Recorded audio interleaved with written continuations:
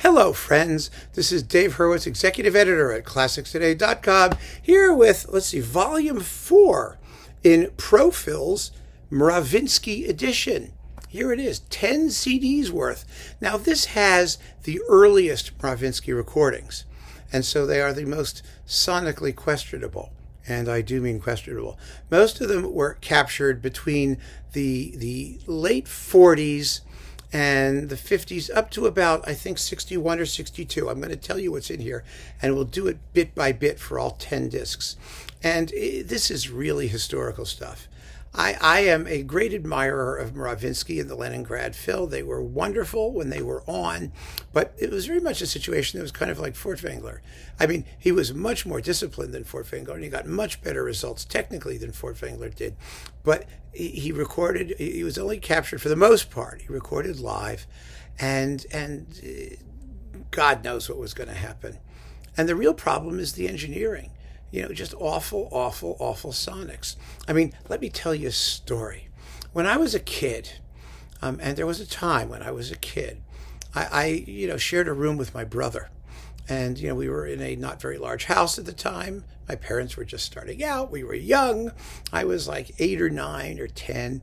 And I had a little toy transistor radio, which I used to listen to WQXR, which many of you know. That was the radio station of the New York Times then. It has since been sold off and is now part of National Public Radio. But at the time, it was the radio station of the New York Times, and it was a classical radio station, and they had programming in the evening. They had all kinds of fun programming. They had First Hearing, which I later actually was on with George Jelinek. And then they had, the overnight programming with all kinds of really good pieces. And that's how I learned a lot of music, listening to my little transistor radio when I was 8, 9, 10, because I was a freak. I mean, I just had to hear music even then. And I couldn't play it loudly because my brother was sleeping in the bed at the other side of the room there, across the floor, in a not terribly large room. And so what I would do is I would put the radio under my pillow to muffle it, and I would just lay on top of the radio with the pillow in the middle, and I could hear it perfectly well. Well, that's about what a lot of this sounds like.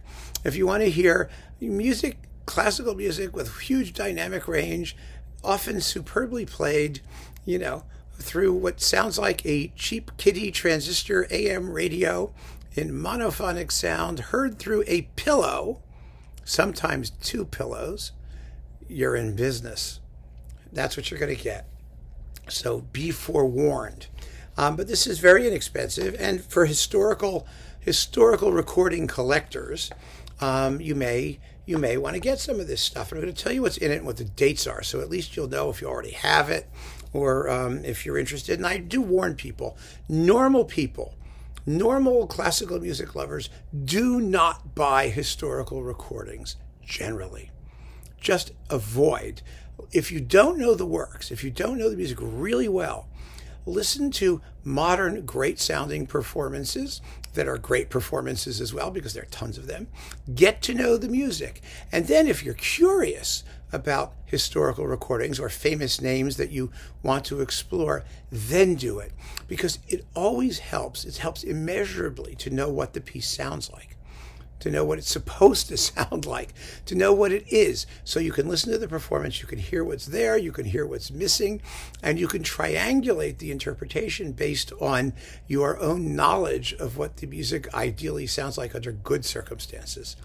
It really is the best way to do it. I'm totally convinced. It really works. So little bit of friendly, fatherly, or unclely advice from Uncle Dave. Just be cautious. So what do we have? So we've got 3 discs of Beethoven. You've got Symphony No. 2 from 1940. I think that's the earliest thing here. Some of these were studio recordings, or they were radio broadcast recordings is what they were. So they should have sounded better, but they don't. Often they don't. And this is 1940 anyway, from Studio Moscow. Then we've got the 4th Symphony from 1955, live in Prague. Sounds lousy. And then we've got the Eroica from 1961, live in Bergen. Sounds lousy. And then we've got the 5th 1949 from Studio Leningrad. Sounds lousy. And then we've got the Pastoral, 1962 live from Leningrad. Sounds really lousy. And then we've got the 7th, 1958 from Studio Leningrad. Not bad. It actually sounds, it's a mono recording, but it has reasonable air around the instruments and they don't distort wildly at the climaxes. It sounds better. And it's a very good performance. It really is. It's lithe and lively and exciting. It's very good. Okay, then we've got the Ruslan and Ludmila Overture, which he did 100 million times. We're already up to CD 4, so this is not going to take a long time. This is from 1958, live in Leningrad, and it sounds like hell. Oh my God, they sound awful. And then we've got Lyudov's Baba Yaga, the symphonic poem, which sounds about the same, 1959, live in Moscow. And then we have The Legend of the Invisible City of Kitezh Suite. And that one is, does it tell us? Does it say? Oh, there it is, 49, studio broadcast from Leningrad. Nothing sounds worse than badly recorded Rimsky-Korsakov. I mean, the guy just demands great sonics. We all know that, right? And then we've got Francesca de Rimini from 1948, Studio Leningrad. Very exciting. Oh, it's so exciting. You know, Mravinsky had the Leningrad Orchestra playing with such power, especially from the strings. I mean, not even Karakarian matched Leningrad for the sheer weight and force that he could summon from his string sections. I mean, they had a physical impact, a density to the sound that was just extraordinary. There's never been anything else like it. You really hear it in this Francesca. Unfortunately, that's all you hear. It's like, uh-oh. All right. Next, Shostakovich 11 from 1953 live. I mean, that's, you know, it was almost a premiere at that point. Again, it sounds like hell, but it's a very exciting performance. The Festive Overture in A Major, 1955, live from Leningrad. Same concert, probably. Who knows? It sounds just as terrible. Galina Ustvolskaya, Children's Suite for Symphony Orchestra. Now, that's interesting. 1954, live from Leningrad. Now, a lot of these performances, they don't sound too terrible at lower dynamic levels.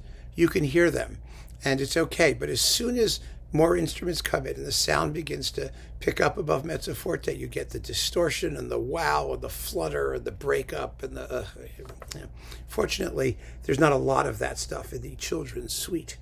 And then we've got the Shostakovich Violin Concerto, 1956, broadcast studio with Leningrad and David Oistrakh, and it's wonderful. I mean, it's wonderful, as you might expect. The violin comes out very, very clearly. It's way out front. The orchestra is in Moscow. He was in Leningrad, something like that. Maybe they were in Vladivostok, and he was in Leningrad. And then you've got the Boris Klusner Violin Concerto from March 29th, 1957. It doesn't say where it was recorded. It just has a date. And the soloist is Mikhail Weierman. And it's a typical piece of sort of socialist, realist schlock stuff, as you might expect. Then we have the Schubert Unfinished. Well, that's nice. And the Bartok, that's from Moscow in 1959. Now, you see, there are other versions of virtually all of this repertoire and better sound by Mravinsky. So like I said, this is a set for hardcore Mravinskyites, because you can, even his later live lousy sounding recordings have less lousy sound than this lousy sound. It's just the way it is.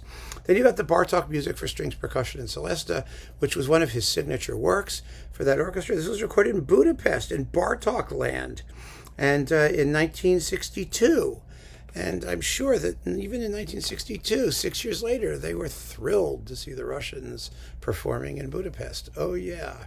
Again, there are other versions of this work in better sound that are better played and just sound, it's just better than this one. Then we have CD8, Sibelius 3, 1963 live, and The Swan of Tuonela, 1961 live. Sibelius is a good performance.